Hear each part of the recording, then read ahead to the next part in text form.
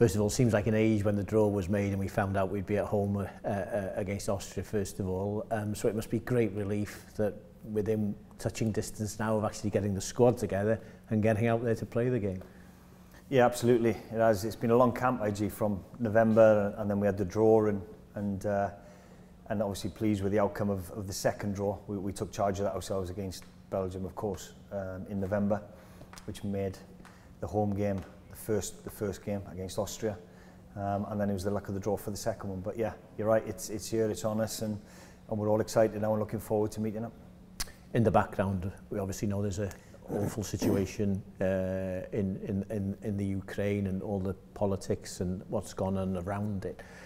Has that affected your thinking in any way, or could you just concentrate on this one match? Yeah, I think first and foremost, I'm a dad, and having watched the news like everybody else every morning, I'm appalled at the scenes I'm seeing. What's going on in Ukraine is unbelievable. It's 2022 and we're seeing things like that. It's not acceptable, and our prayers and thoughts are absolutely with them.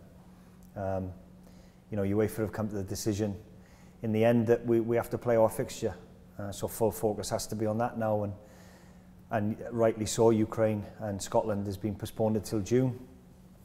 We potentially will have a friendly fixture on the second game, but we can't worry about who that's going to be. It might give us an opportunity to give other players in the squad some experience, but our full focus right now is on that first game against Austria and the importance of it and what it can mean to us. Naming the squad, obviously, Kiefer Moore was unavailable. You've lost Danny Ward, but it's testimony maybe to the strength of the squad that you have, or players around you that you can just bring players in, other players in.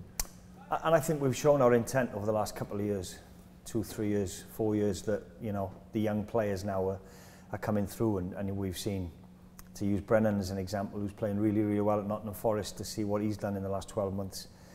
He's gone into that level of championship and he's hit the ground running, and he's stood out, and he was linked with a few top clubs, Premiership clubs in January, decided to stay. I absolutely think he's done the right thing in staying while he's playing good football and at a club that's showing him love and playing well.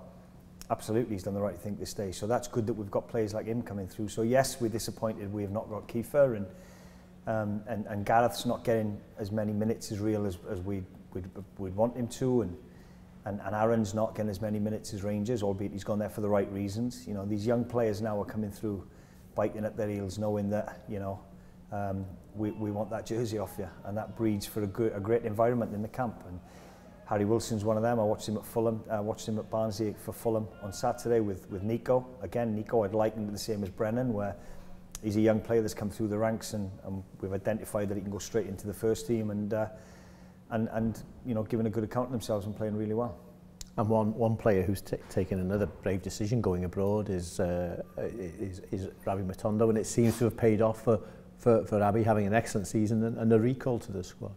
Yeah, Rabbi's been frustrated over the last few months for not being involved and not making the Euros, but I had a good chat with him and his agent and just sat him down and said, look, focus on club football first. Get yourself established at the club where you're playing consistently, like any other player does, and then international football will follow. You can't have it the other way around. You can't expect and demand to be in Wales' national team.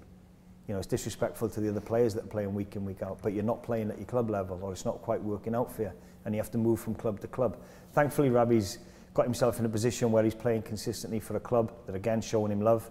I'm watching footage of him scoring wonderful goals and for what he brings to the team, and I think he's matured, and I think because of that he deserves his chance to be back involved. Absolutely, he's a great asset for us.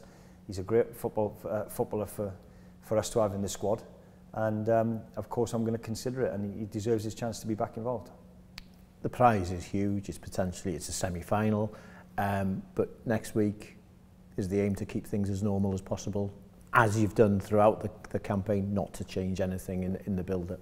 Absolutely. There's no razzmatazz, there'll be nothing, IG. It's another game for us. And it's important that, I've got a group of senior players that I've already spoken to. I've spoken to the captain, I've spoken to Gareth, I've spoken to Aaron, I've spoken to Joe, and it's important that they lead that as well. We don't take our eye off the ball. We've got a game to play. The atmosphere is going to be outstanding.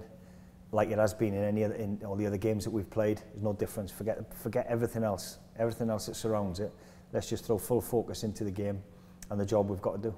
Just finally, a couple of questions. Austria, the opponents, not to be underestimated, deserve huge respect because they're a good team with good players.